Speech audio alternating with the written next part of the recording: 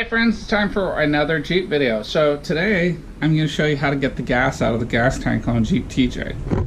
So the gas has been in here for at least a year and a half and it needs to come out.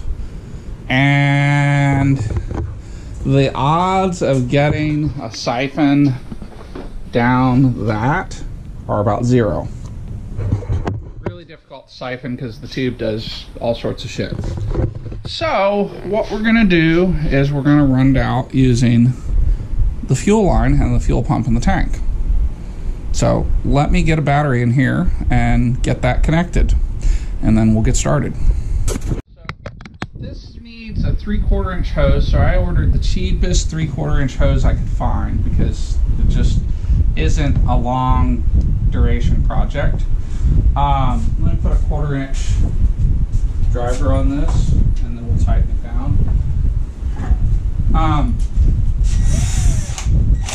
If I was going to use this more than once, the type of hose matters. Oh, wrong size. Looks like it's the right color, but it's not.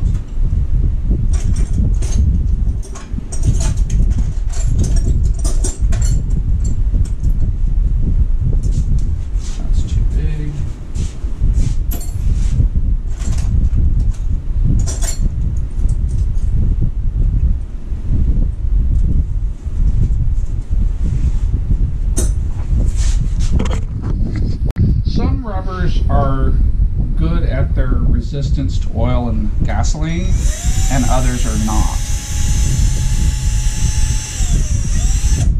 Well, apparently that's not the right. Let me find the bit for these. I'll be right back.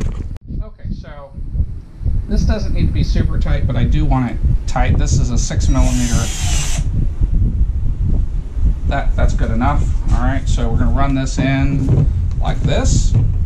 That's nice and secure. Let me go get a battery and put in the Jeep. I'll be back. Okay, so we've got battery power, and what I'm gonna do is I'm gonna flip the ignition on and off and see if we can drain it. We've got about a little less than a quarter tank. I don't know if this is gonna work. Might have to jumper the relay.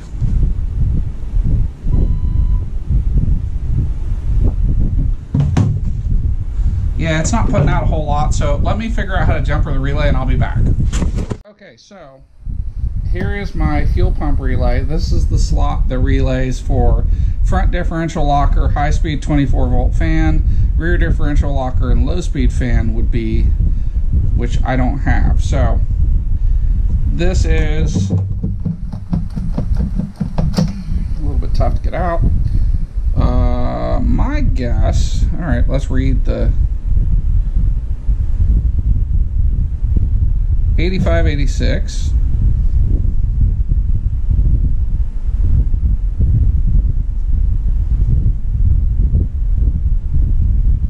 One and two.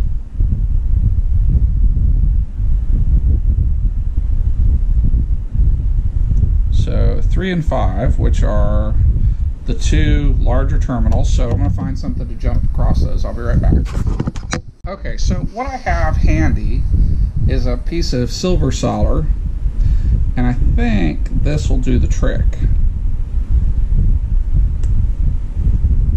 Okay, so what I'm going to do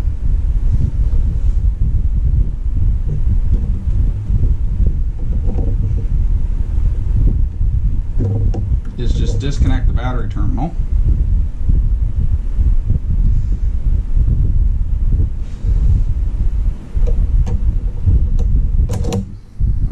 Bent a little more, so use a pair of pliers.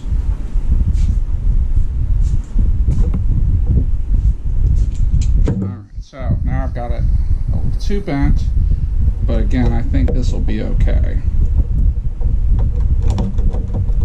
Okay, so I think at this point it should flow. So let's see if it is. It is.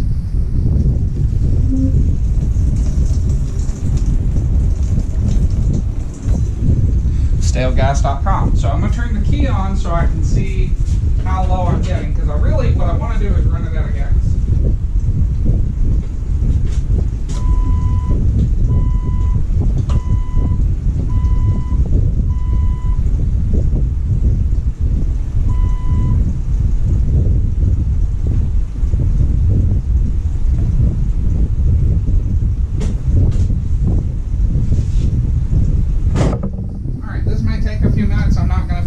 Hose is sitting in the thing running, so I'm gonna let the fuel pump do its magic and get the fuel out of here seamlessly for me. You could use a longer piece of hose if you don't have your vehicle apart like this, but this is definitely the easy way to get the fuel out of the tank. Okay, so it turns out that the battery is shot. Not really surprised. And I'm gonna have to swap the gas can. So let me go get a different gas can, or rather I'm going to pour this one into another gas can and I'll be back. Okay, the show goes on. So the battery turns out to be shot, so it's only got a small amount of voltage, so I brought in a battery charger to boost it. And it turns out there's probably about 10 gallons of gas in the tank, so we're going to drain it out like this. I'll be back when we're closer to being done. Okay, so that's it. Let's stop torturing the fuel pump. We have gotten all the gas out that's going to flow out, and at this point we're done with this project. I'll safely dispose of this gas. Turned out there was about 6 gallons in the tank. I thought it was a little more. There you have it. This is the easiest way to get the gas out of the tank of a TJ, is to use the fuel pump. Thanks for watching. If you did use cheap water hose that's not rated for fuel, I recommend you throw it away. Save yourself any hassle. The gasoline will eat this rubber over time, and so that's a really good reason to get rid of it. Thanks for watching. I hope this was helpful for somebody that has to do this as well.